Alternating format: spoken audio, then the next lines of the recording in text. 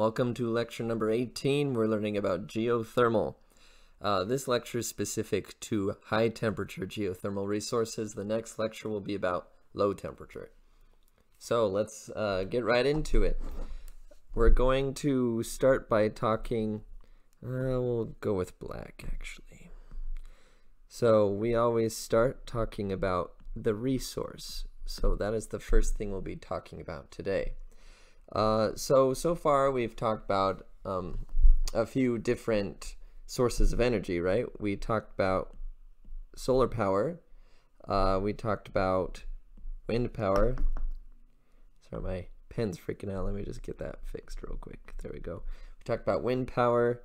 We haven't talked about, but there also exists wave power. We're going to discuss biomass, the burning of plants, or anything that grows. I guess those are all plants.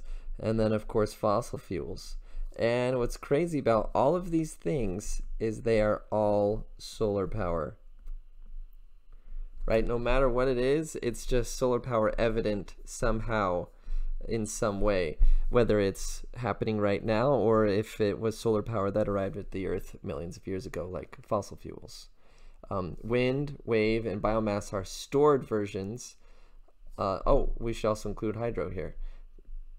Wind, wave, and biomass are stored versions of solar power, and so is hydro. Okay, there's one we haven't talked about that we won't be talking about: tidal power, using the variation in the height of the ocean to extract energy. Well, that comes from the body, the celestial body that generates the tides, the moon. So tidal power is moon power. But that leaves out one obvious one, the one we're talking about today: geothermal.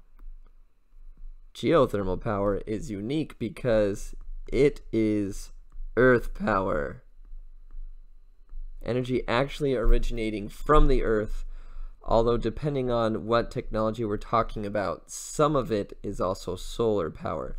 Specifically, our high temperature resources, what we're talking about today, are almost entirely from the earth, the inner core of the earth, whereas low temperature resources, a ground source heat pump, uses energy coming from the earth, but also utilizes energy from the sun as well. Mostly sun, in fact. Okay, so let's look at the earth. If we took a slice out of the earth, and here's its core, and here's the surface, this plot right here tells us about what the temperature variation would look like with height in kilometers. So the Earth's radius is 6,370 kilometers, right? I think it's actually a little greater than that. But this shows you how it changes. Some important facts first. There are 10 to the 31 joules of energy available inside of the Earth. That is just an unbelievable number, one we can't even comprehend or figure out what that means. The Earth's core is at 7,000 degrees Celsius. Oh, actually, sorry, that's Kelvin, not Celsius. Okay, and then the estimated, this hasn't been measured completely, but the estimated power from heat transfer from the Earth is 30 terawatts. So at any moment in time, 30 terawatts of power, of energy, is leaving. So 30 terajoules of energy is leaving the Earth every second. This is approximately double current human consumption. We'll abbreviate that. Okay, that heat is obviously ultimately lost into space. Okay, so let's talk about why the Earth's temperature profile looks the way it does. So here's our profile again. Right around here we have radioactive decay of elements, things like uranium and thorium and even potassium, which I thought was surprising. Okay, so all these things are decaying actually here in the mantle, And these generate heat, and this heat ultimately must leave the Earth. Well, that heat isn't going to travel inwards, because heat always goes in the direction of a decreasing temperature. Likewise, where would it go if it goes inwards towards the center of the Earth? There's nothing there, just the center of the Earth. It's like an insulated boundary condition. So instead, that heat travels outward, which is why we see this sudden huge increase in the temperature profile through the Earth's crust. A lot of the energy is generated just before that profile, and so as that energy is generated, it must leave this way, increasing the rate of heat transfer through the Earth. Likewise, through this whole section, we have convection heat transfer. The Earth has a somewhat liquid state, and so heat is easily transferred, from the cores to the lower mantle. And what this does is decrease the change in temperature with depth. However, once we hit the lithosphere, being the uppermost section of the Earth's crust, then we have only conduction heat transfer. Okay, and with conduction heat transfer, that is not as efficient or not as effective as convective heat transfer, so we need a larger temperature gradient in order to move the same amount of heat. Another reason why we see this sudden increase in the change in temperature with depth. And so the change in temperature with Z, if this is Z, in the lithosphere is actually 30 degrees Celsius per kilometer. So that would be here in this region right here. Okay, now this is kind of on average, but there are boundaries of the tectonic plates where convection reaches the crust, reaches the surface. So in other words, this convection of magma in the Earth's surface, in the Earth's core, actually reaches the surface, and that is a thing we call a hot spot. An area where the crust might not be as thin, or where two tectonic plates have met, and so there's kind of this local, very hot spot relative to the rest of the Earth. Let's talk about those hot spots, because they are very important when it comes to the actual extraction of energy for use as electricity from the Earth. So a hot spot, in technical terms, we call it a high enthalpy zone or a high enthalpy region. Enthalpy being kind of an indicator of thermal energy. It's the combination of flow energy or pressure combined with the internal energy or thermal energy. So these hot spots ultimately manifest themselves as high temperature, high pressure water. And this is kind of what it looks like. So here's the surface of the Earth, and this has what we're going to call a cap rock. A cap rock is impermeable. Ooh, didn't look up how to spell that before. Impermeable meaning that water cannot penetrate this rock. Okay, we also have more rock down here that is also watertight. We'll just use that word instead.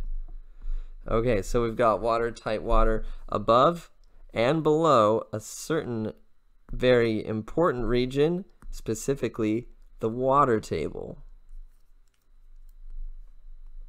So the water table is the region of rock that is porous, and water is able to flow through this part of the rock easily, relatively easily. It's not like there's a river down there sometimes, but it's just more like a spongy rock where water can flow. Okay, so now a hot spot is when we have some magma very close to the Earth's surface. This might be at the location where two tectonic plates meet, which means that we have a large amount of heat compared to the rest of the Earth going into this water. Because this water is pressurized, right, it can't escape out the top or the bottom. So within a constant volume, it will become pressurized. And as you pressurize it and add energy, the temperature will slowly increase until it reaches the boiling point. Once it's reached the boiling point, it will turn into steam, and that steam's pressure will start to increase. So we actually have right here trapped steam. This is in the case of a very high enthalpy zone. We might not always have steam. It could still be just water, but hot water, very hot water. Hot, high pressure water. And so what we're going to do, and what we'll discuss in the next lecture, is some technology we can use to drill down and access this steam, and then pipe it out and use it in some kind of power plant. That's what we'll talk about in the next lecture. For now, let's talk about where these resources exist. Okay, so the terminology, we just talked about high enthalpy zones, or areas where you have trapped underground steam. Think of it as trapped energy, easy to utilize. So in that case, high enthalpy is when the temperature of the subsurface of the Earth is greater than 180 degrees Celsius. That's pretty good. We also might have low enthalpy resources where we have this trapped steam, or even just hot water that's below 100 degrees Celsius. Okay, the average heat flux across the entire Earth's surface, so if we measure the heat flux at any point and averaged all the points of the Earth, we would get 60 milliwatts per meter squared. So this is an extremely dilute resource, really even more dilute than the sun, right? This is just a small amount of heat. But then when you look at a hotspot has an average heat flux of 300 milliwatts per meter squared, so 5 times greater, and this is on average. There are some that have much, much higher. On this plot, I've shown kind of the tectonic plate boundaries, and you can see that all the hot spots, at least a lot of them, generally coincide with either the boundaries or places where there's known geological activity, like Yellowstone or Pacific Islands. So anywhere where there's some sort of rupture in the tectonic plate. Okay, here is a map of the United States and some of the anticipated abilities to deploy geothermal electric generating plants. We also show as yellow circles, those are identified sites greater than 90 degrees Celsius. So those are anything that's low enthalpy or above. And then here's favorability for actual extraction of energy as electricity from these places. Okay, also more related to the low temperature lecture next time is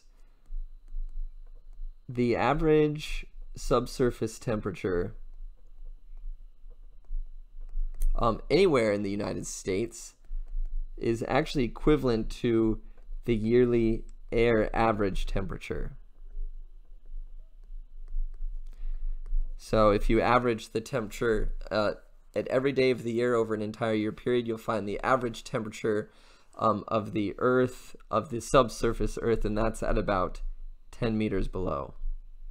And so this is why in the next lecture, so you can see here, this is real geothermal power. This is energy originating from the Earth.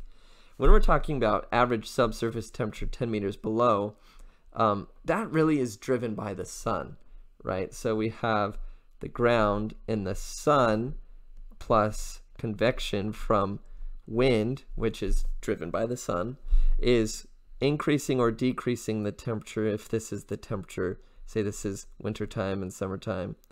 So we kind of have a temperature, some distance, we'll say 10 meters below, that's about constant. And that is really governed by the sun and the location of where you are. So this is more stored solar energy, but there's still a contribution from the Earth. But when we're talking about low temperature resources, it's mostly the sun that's doing the work here. All right, so let's now talk about technology we use to extract high enthalpy resources and turn it into electricity.